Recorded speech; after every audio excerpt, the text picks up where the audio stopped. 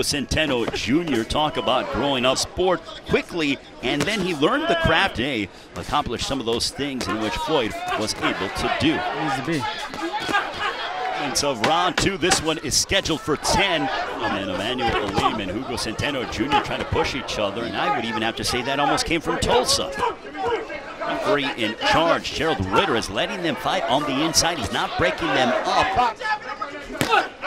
And a nice left hook. He is moving as he sticks that jab right there on the belly. Oh my goodness! Down goes Aleem!